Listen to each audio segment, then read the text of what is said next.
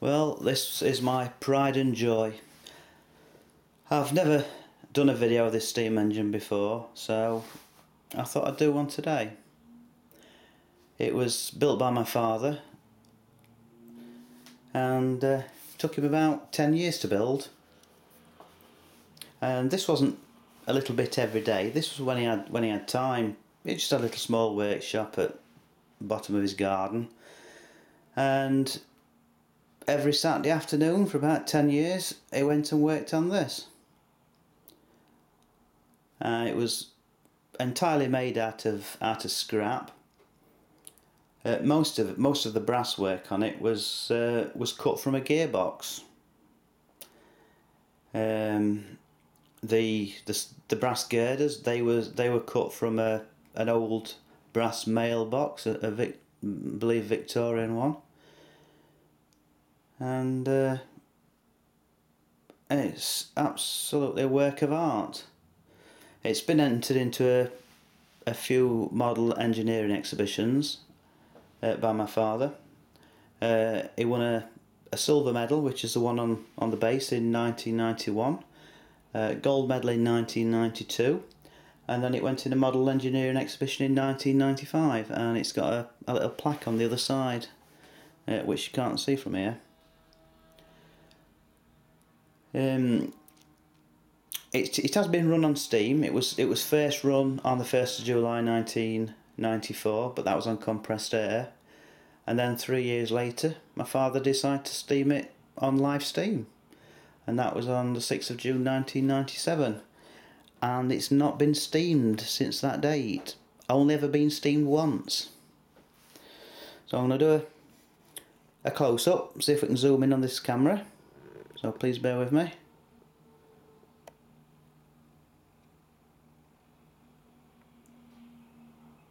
This was a labour of love for my father, and he made several bits several times because he wasn't happy with them, or he'd get better materials, and he didn't wait for many plans. He just come straight out of his head.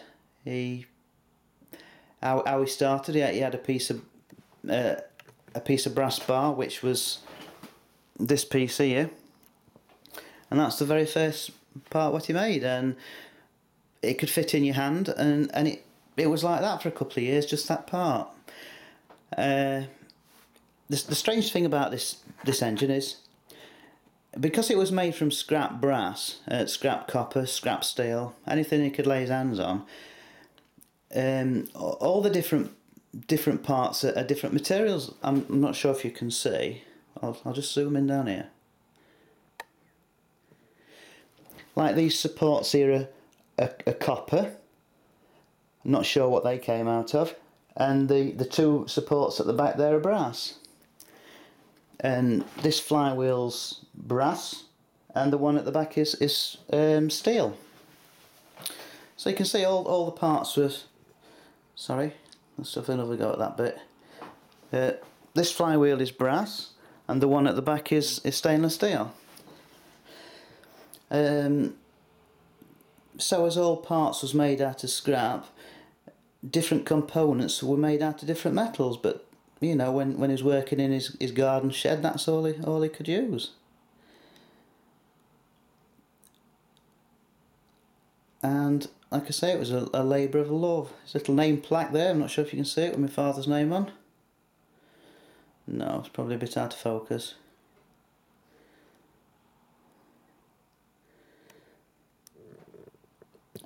Beautiful working steam engine. I'll just twist it to one side and see if we can show you a bit of it moving.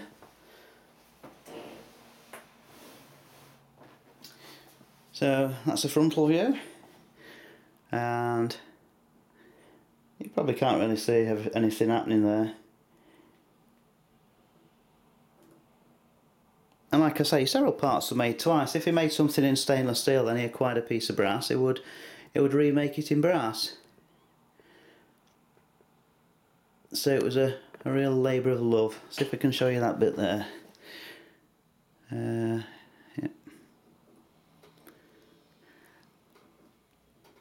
And this came straight out of his head. Like I say, no plans for this one. There isn't another one like this anywhere else on earth. This is it, the one and only. And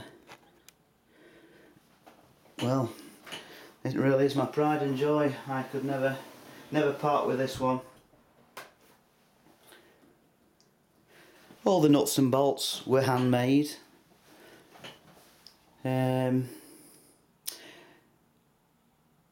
My father's actually converted this to run on gas as well, I suppose for convenience.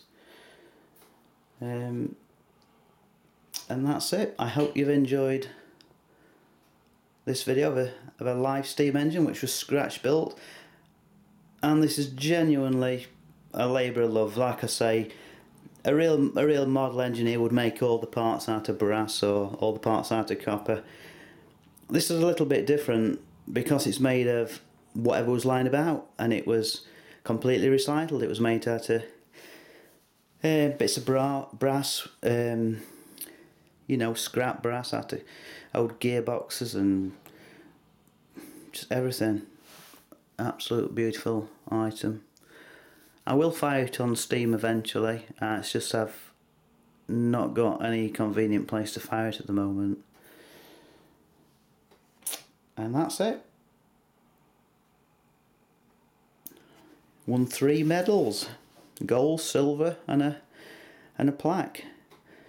Not bad for someone who had no real engineering skills. He just had a little lathe in his shed and a few bench drills, a vise, and a few hand tools, and no plans. So I think he did remarkably well. It's got a beautiful little oiler on it as well. And that's about it. So anybody who's watching this, I hope you enjoyed the video. Thank you.